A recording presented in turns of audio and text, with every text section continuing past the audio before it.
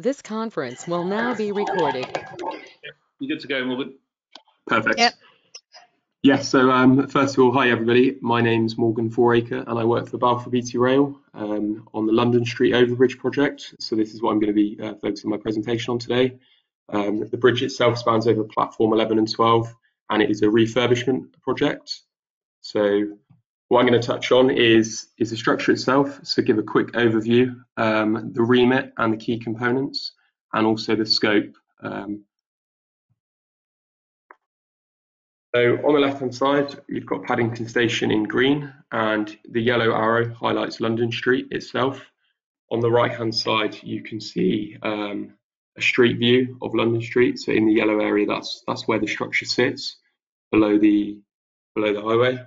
On the left-hand side, we've got St Mary's Hospital, and on the right-hand side, we've got Paddington Station. So in terms of the structure itself, it was built in 1912, so that was spans A and B. So as you can see in the bottom left-hand side here, I've got a plan view of the structure. So we've got the first span is A, then we've got span B and span C. So the first two spans, A and B, were both built in 1912, and span C was rebuilt in 1950s following bomb damage during World War II. And essentially we have been contracted as a project through Network Rail, so they're our client, and we are working on the strengthening of this structure. So the structure is a steel grillage, and it is clad extensively in brickwork. So all of the brickwork surrounding the steel is engineering blue brick, so it is providing lateral stability to the bridge, and it's also helping support the vertical live and dead loads. And then as well, the structure is also subject to lateral loads. So the bridge itself spans in between the hospital and the main canopy for Paddington Station, which transfers a 100-ton point load in the horizontal direction on each cross girder. So that's another issue that we're facing at the moment. So here's a 3D model of the structure.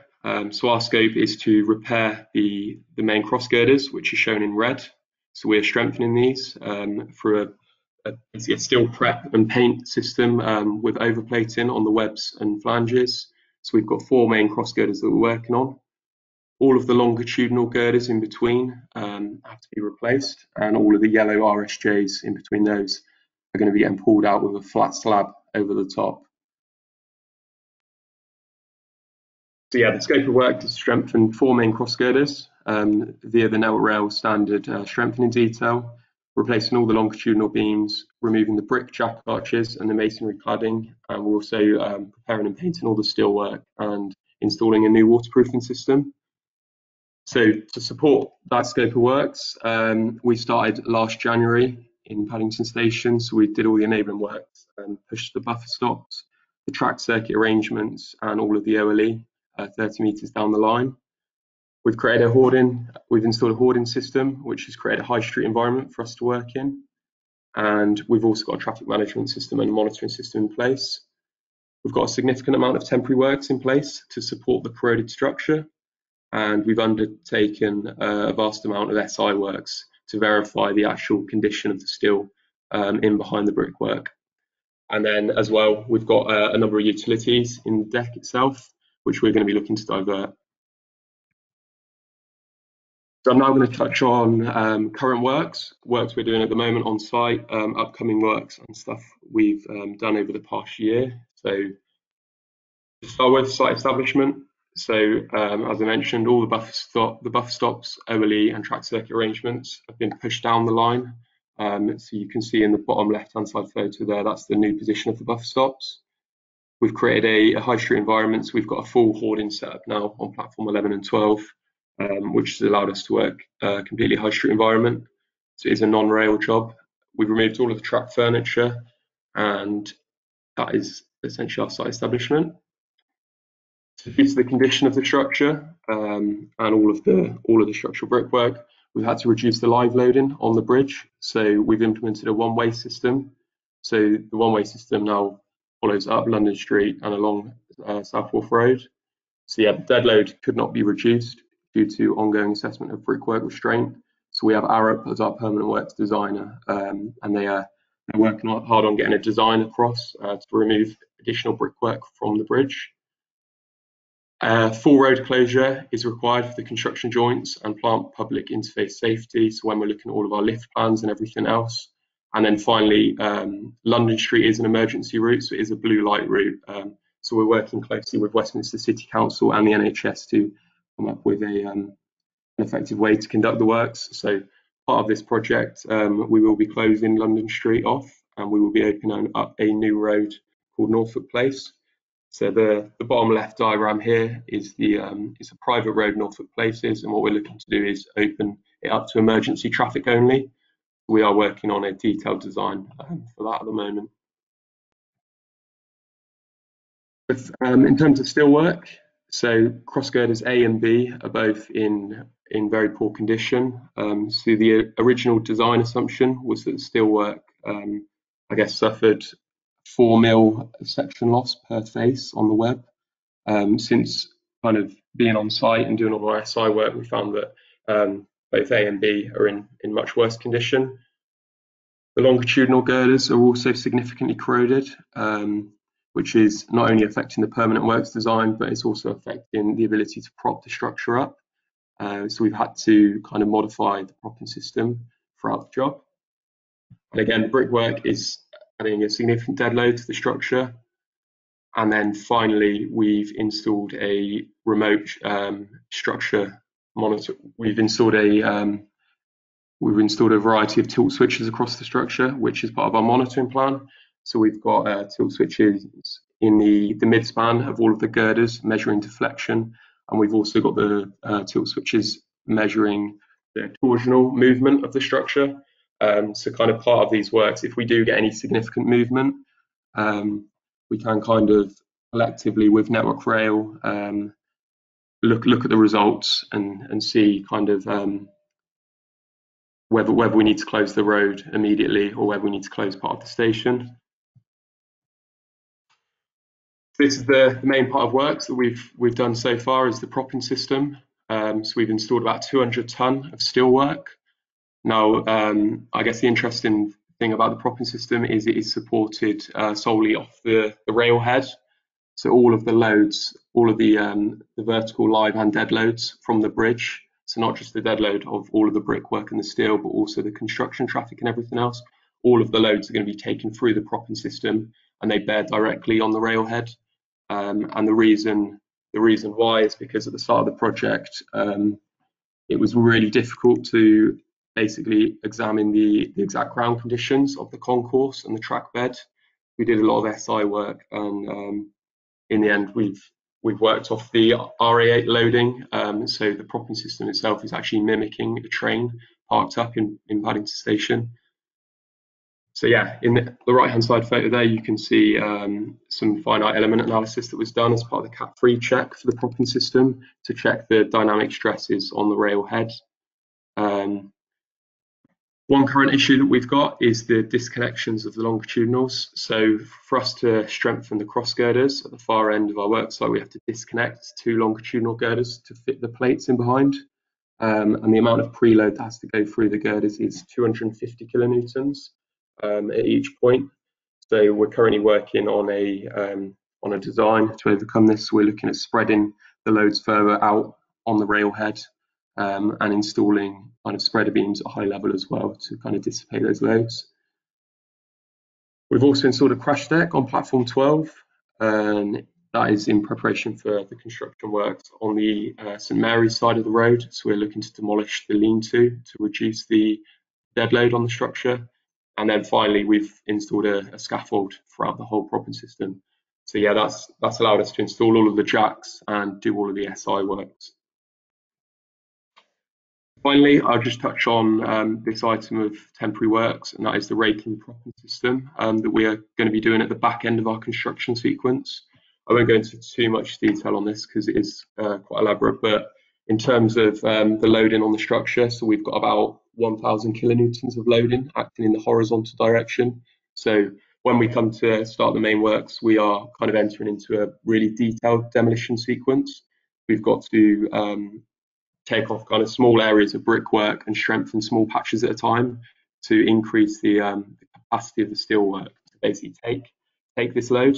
Once we've done all of the first phase of works, which is on the left-hand side, we will then take all of our propping system out and look to install a raking prop to take the horizontal load in before we can start working on the right-hand side of the structure. So yeah, that is pretty much everything from me, to be honest. It's a really complex project. I think it's the most complex on the western route for Balfour Beatty at the moment. So it's a really good project to be involved in. And if anyone would like to ask any questions, feel free to do so. Thank you very much, Morgan. So Mike Barlow has a question. He says, what information sources were investigated for information about the existing structure? Sorry, can you just repeat that? So Mike asks, what information sources were investigated for information about the existing structure? Sorry, can you just repeat that one more time? I'm not coming through very well, sorry. I'll just stop sharing to see if that helps. All right. What information sources were investigated for information about the existing structure? Yeah, so got that one. So before we started, we got given all the detailed examinations and visual examinations from Network Rail. These were kind of based on very limited SI works, and that was essentially just local breakout points on the girders. But because of kind of access and everything else is an operational line and all the OLE was in place, it was kind of limited.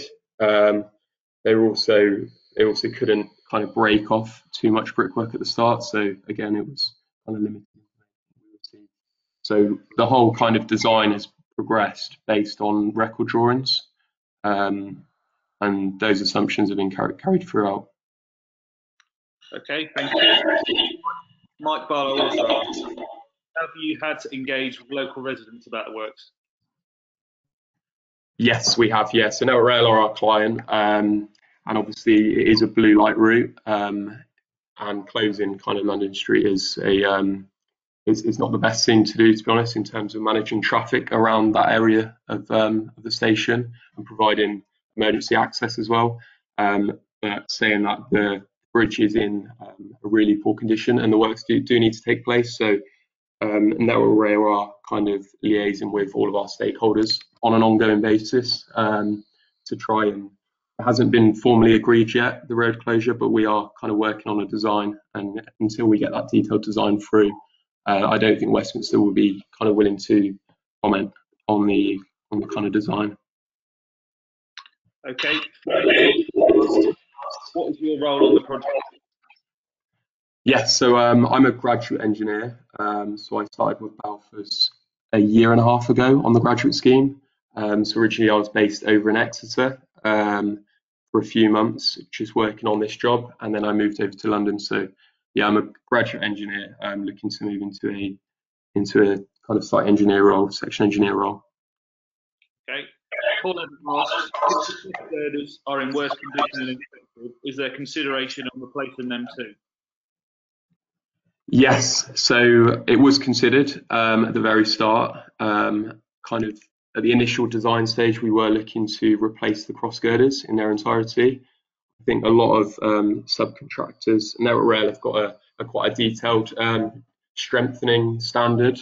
So we have had a lot of subcontractors on site, and they are hopeful. We've done a lot of weld tests, and we've done a lot of material sampling as well. So we've got the evidence there that they can be strengthened. But saying that, we have looked at replacing them, but due to the lateral loads that I mentioned, the 1,000 kilonewton load at each end of the cross girder, it's really difficult to replace them. As you can imagine, if you pull a girder out that's subject to 1,000 kilonewtons at the end, you're going to kind of get an overturning moment at the top of the column, and that column supports a continuous truss that supports the large barrel roof for Paddington. So yeah, it has been considered, but we are progressing with a strengthening design due to the program implications. Okay. And finally, Zoe asks, what implication to passenger service are there in pushing the track 30 metres away? This seems a lot at a busy mainline station. Yes, so all of the enabling works were done by Rail Christmas before last, so just over a year and a half ago. So they were done during possession works, all the bus stops, track circuit arrangement and OLE got pushed forward. So it was kind of conducted over Christmas, so obviously while the station was pretty quiet. But since then, obviously we've installed our hoarding system, so it is high street environment, so we are kind of minimising our impact on the station. Obviously, once we do get a full road closure, again, all of our access is going to be top down. So we're going to be looking to lift out all of the existing steelwork and replace it using a top down construction method. So again, we'll be minimising our disruption on the station. Okay, thank you. No problem at all. Final call. No, okay, thank you very much. Could we have Thanks, our Tom. presenter, please, Flavia? Yes, I'm going to share.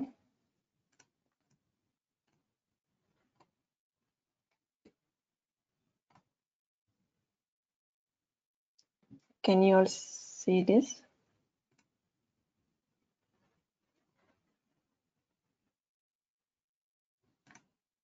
Yep, we can see it.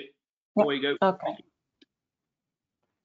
So good afternoon, everyone. My name is Flavia Giurca. I am a graduate civil engineer at Keolis Sami Docklands, and I'm working within the civils team for the structures maintenance of the Docklands Light Railway Network. So one of the duties of a civil engineer is to ensure their work is safe and to ensure people's safety. So this is why today my presentation will be about the installation of a new access platform at the DLR Poplar Depot. And this access platform was required for the safe and easy access of personnel working on rolling stocks. So during my presentation today, I will go through these contents. I will give an introduction to the project, so how this project started. Then I will present the design ideas, including some details and, of course, the expected final result. And to conclude, I will summarize the most important parts of the project. So here we are. So the project started from a safety issue raised by the operational team. This issue was raised in this location. It is one of the depot sidings, and this is the current situation, and it is possible to notice the steep height our operational colleagues have to climb to get on and off the trains every time. And so this current situation presents some health and safety risks, for example, trip hazards, and also to notice that many operational colleagues work during night, so with limited light. And but most of all, this current situation does not allow for human factors. The engineering solution to solve this issue is to install this type of access platform made of glass reinforced plastic, GRP, that is lightweight, it is resistant, it is perfectly designed for a depot area because the GRP material does not conduct electricity. So given that we are working track side, so we want to install this platform near track areas, we have many track assets or signaling assets that carry electricity. So we want to provide a safe solution. Also, we are trying to solve another safety issue, so we don't want to create other safety risks. Also, this GRP material is corrosion and weather resistant. So it makes the platform easy to maintain in the future. Again, not to forget about the importance of the maintenance, and so to take this aspect in consideration also during the design phase of any type of project. Just to give an idea of the location, so we are at the London DLR Poplar Depot. Here is a closer view on the depot and the sidings. Basically, when this depot was designed and built, they didn't take in consideration the procedures in this location here, where now the safety issue was raised. Here is a closer view on the location. To identify then the exact position of the access platform to be installed, we took as reference the preferred stopping position of the train on these sidings. And so we took in consideration two main points, one from the front view and one from the rear view. So as mentioned earlier, here is the area of interest highlighted in red. It's possible to see also here on this drawing. And we took in consideration as reference other two elements. So one is the existing walkway on one side and the existing track edge beam on the other side. At the moment, in this location, we have only soil and ballast. And first phase of the project will be to create a concrete platform to act as a flat and safe surface.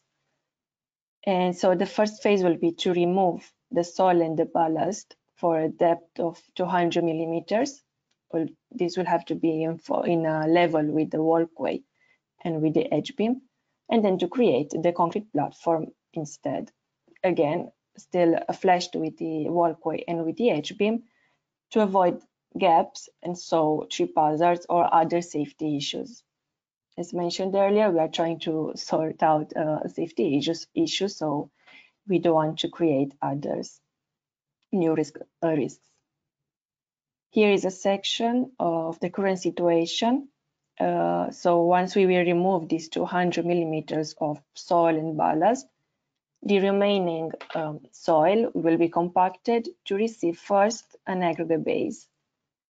This aggregate base will be 100 millimeters deep and will be compacted as well to receive a concrete layer on top. The concrete layer will be still 100 millimeters deep, and we will use C25 concrete mix and an A142 anti-cracking reinforcement mesh with 6 millimeters bars. As mentioned earlier, the concrete layer will have to be flashed with the walkway and with the edge beam to avoid trip hazards. The slope of the concrete base will have to follow the slope of the walkway. And also this concrete base shall include hand tool transverse joints to allow the concrete to expand and contract without damages. So once the concrete base will be created, we are expecting to have something like this. Here are the expansion joints.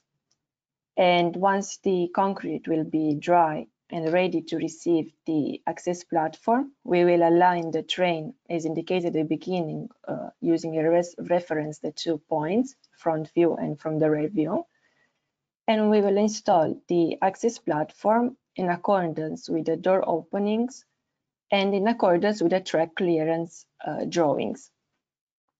Once the installation will be completed, we will provide a stop mark signage on the forefoot area to facilitate the alignment of trains with the platform in the future.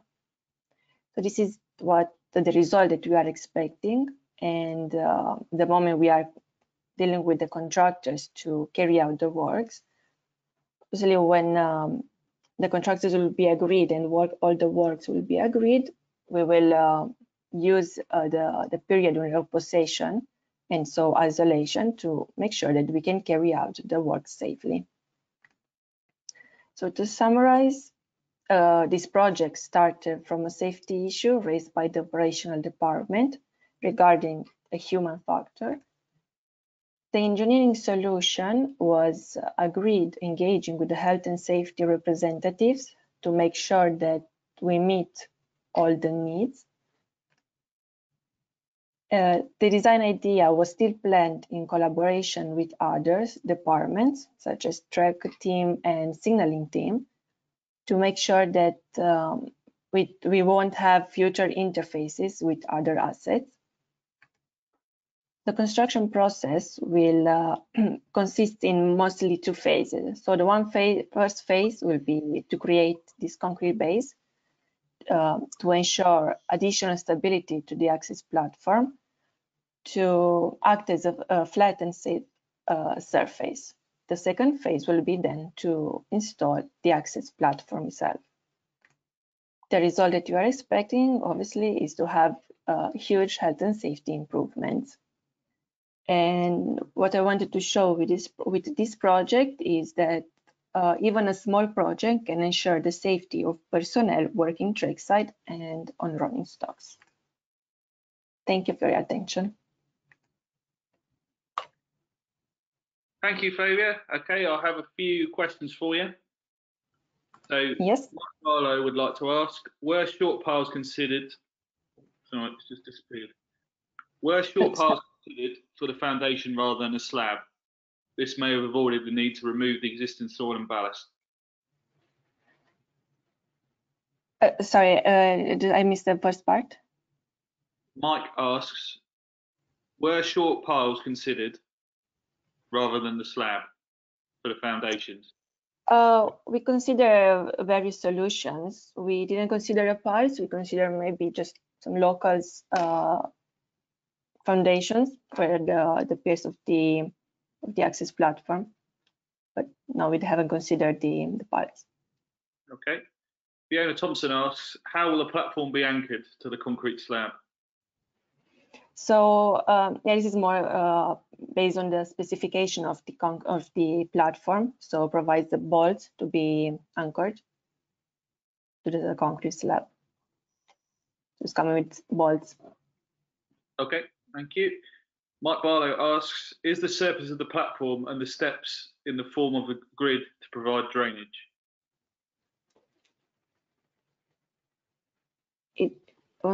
Sorry, can you please repeat it? Is the surface of the platform and the steps in the form of a grid to provide drainage? Yes, because it's like a grid. Yep. Okay. Alberto Carrera would like to ask, what would you say has been the key challenge that you've personally had to deal with during this project? So, well, within the safety, probably, yeah, the safety aspects, so make sure that it is compliance and it is, you know, okay for a depot area to be safe, and yeah, especially not to create other safety issues. Okay.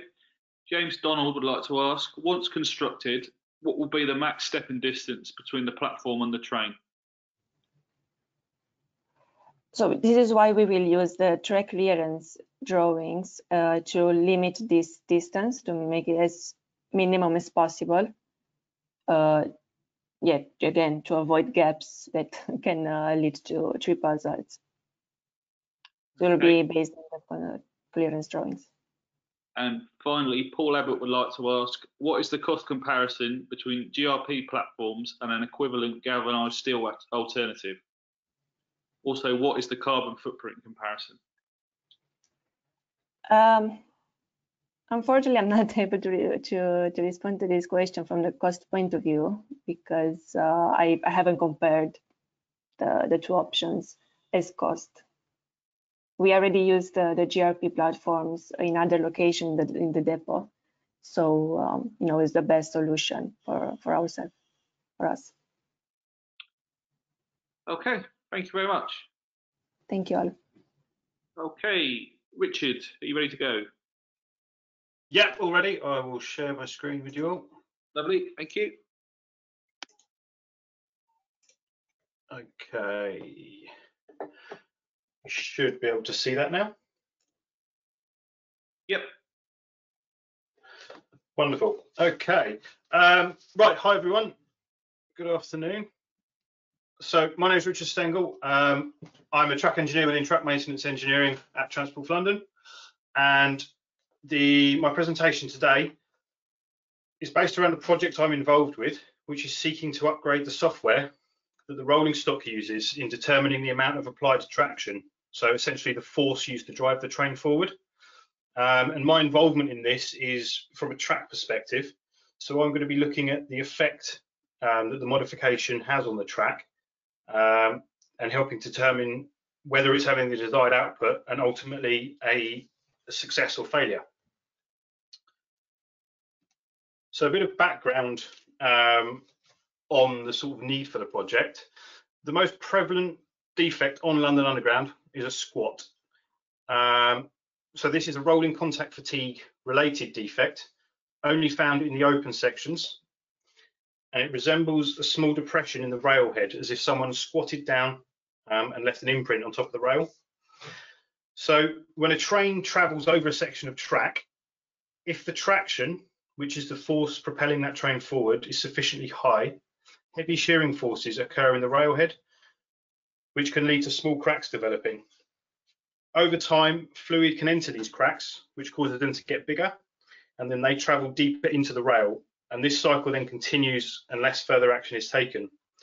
So ultimately, these cracks can then lead to larger transverse defects if they're not dealt with, and also lead to issues where other defects are masked because the rail becomes ultrasonically untestable. So you see this graph here. Over the last 5 years, this is a count of the number of squats recorded across London Underground. And these two images here show a squat in a bit more detail. So the image on the left is a close-up view of some of these, some of the cracks in the railhead developing. And the image on the right is the squat itself. So you can see the small depression, as if someone has sort of sat on top of the rail and left the mark of their rear end behind. So our current process for detecting and managing these is to ultrasonically inspect the rail at set frequencies, and then we apply minimum action codes which are relevant to the severity and the location of the defects. So currently, rail grinding, head weld repair, and re-railing are the three processes used in removing squats once they've been identified. So this table here just details some of the different actions that we have. So on the top, you'll see what's referred to as a 3M. So that's essentially a do nothing but monitor. And then we have all the way down to a 1A, which involves applying emergency speed limits, emergency fish plates, and removing that section of track within 48 hours. So you can see those classifications are largely dependent on the size of the defect, and then also whether it falls within or outside of fish plate limits.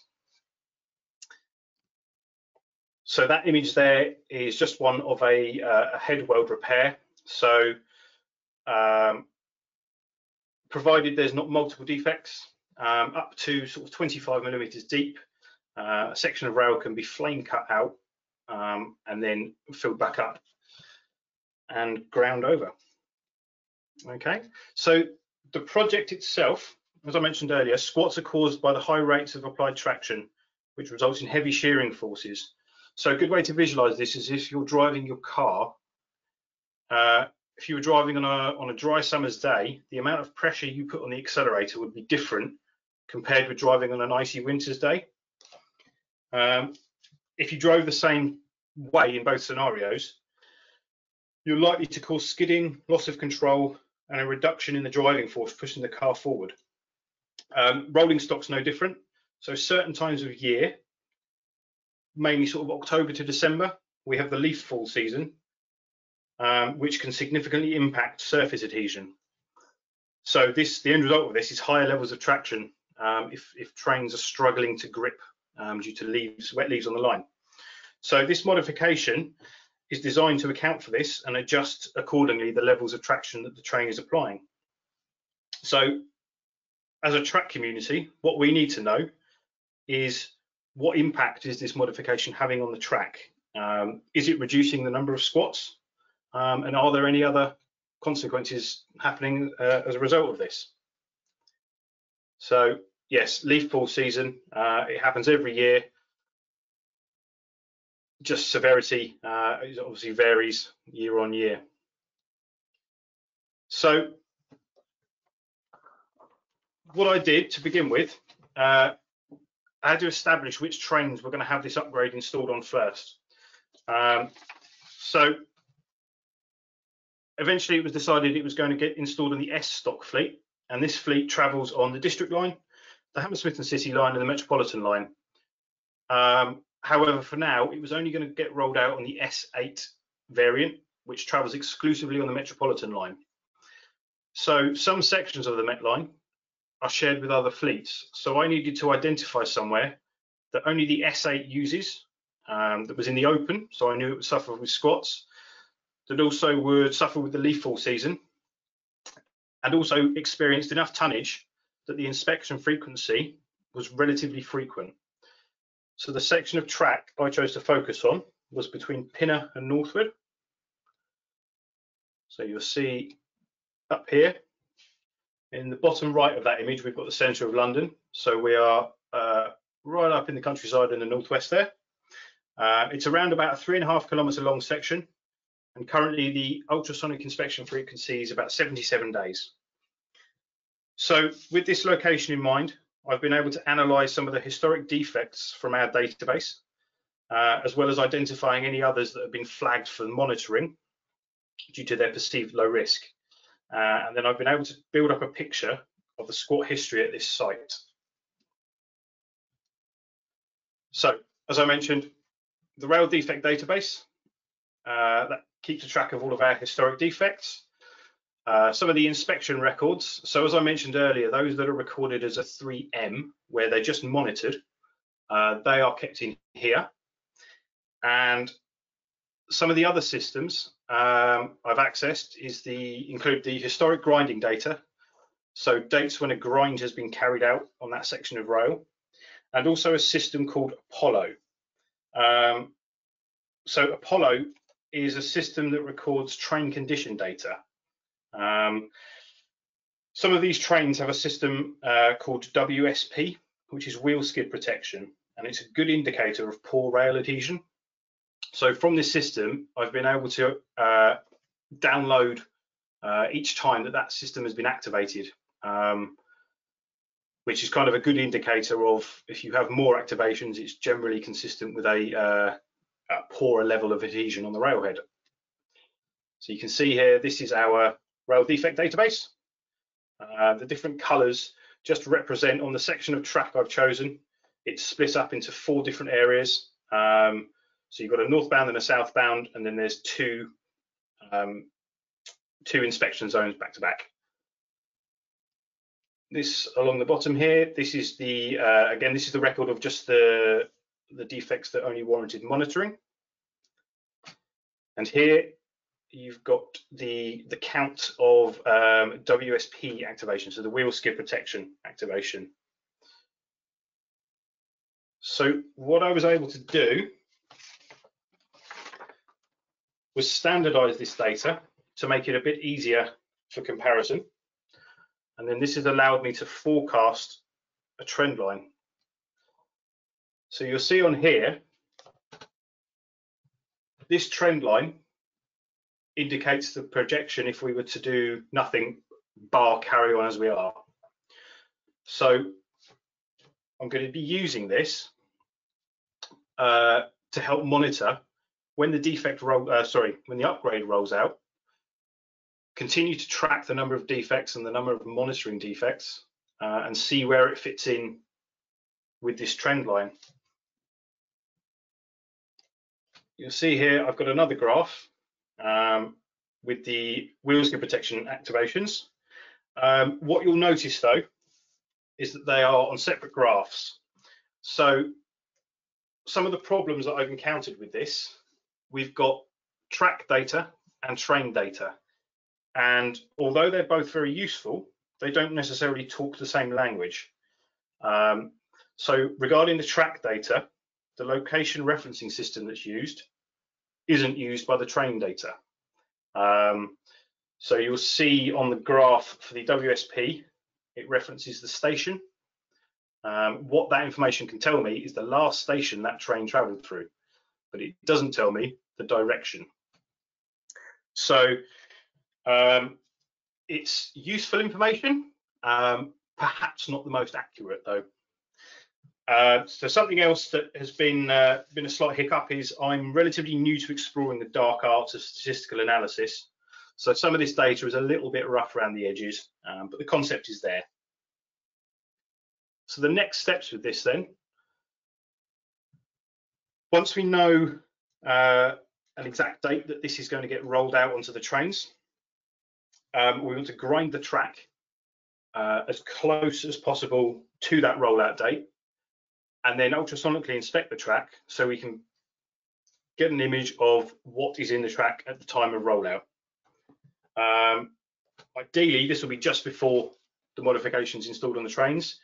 However, track access is likely to play some larger role in determining when this is conducted. Once the grinding has happened, we'll ultrasonically inspect the track just to know what's in the rail, and then we can begin monitoring at the specified frequency, ideally for sort of 18 to 24 months, so we can hope for a good couple of leaf fall seasons. And then after that, we can start to review the data and compare that against the forecast. So hopefully be able to determine the effectiveness on the upgrade on squat generation. So the theory behind it is that we should see a reduction in the number of squats, regardless of whether we have a heavy leaf fall or not. But as I said, this is a work in progress, so time will tell. And yeah, so there we have rail grinding taking place, and that is a B-scan ultrasonic inspection kit. So that's what will be used to conduct the inspections on the track. So thank you very much. Thank you, Richard. So I have a few questions for you. Fiona Thompson would like to ask, what is the current life expectancy of a flame cut rail / refill repair? Life expectancy, I can't give you an answer on that one. I do know it's an approved process though, so it's provided the defect, it's the defect that has been cut out isn't beyond 25 millimeters of depth, then it's a suitable method for preventing an entire re-rail. Obviously, a re-rail would replace a bigger section of rail, but ultimately it's a more expensive option. So if there is an isolated defect that hasn't yet fully propagated down into the track, flame cutting, or head weld repair, I should say, is an acceptable method of repairing that. Okay, thank you. Mike Barlow would like to ask, why was a specific site selected for monitoring of squats? Once the traction software is updated, won't there be an overall reduction of squats across the routes where SDOF operates? That's the theory. Obviously, to begin with, to make sure that it was actually that it is this that is causing the reduction, decided to focus on a sort of smaller isolated section where we can perhaps control some more of the variables. So obviously, if the site that we were monitoring all of a sudden was ground and we weren't aware of it, then a large number of defects would be removed under that process, and that wouldn't necessarily be as a result of the modification. So deciding on a smaller area of track to focus on, hopefully it's going to allow us to have a bit more accurate data collected. Okay, thank you. Mike would also like to ask, will the modified traction software reduce the energy consumption of the motors? That's a very good question, but it's not one for me to answer. Obviously, I'm looking at this purely from a track perspective. So as far as the impact on the rolling stock power consumption, I'm not too sure on that one. Okay, and finally, Alberto Correa would like to ask, how would you define your impact to the project? So I have been very busy sort of looking into the sort of historic defects on this to try and build up the sort of baseline of this, really. It's not something I had a huge amount of experience with before, so it's definitely helped me understand things better, and I like to think that my involvement in this has definitely made or will make the overall decision or final decision on the project's merits be more impactful. Okay, thank you. So that's the end of the presentations. I'd like to thank all the presenters. They were three very interesting talks. We'll now have a short interlude where the judges go away and deliberate privately, and I'll give you some warning when they come back to make a decision. Thank you.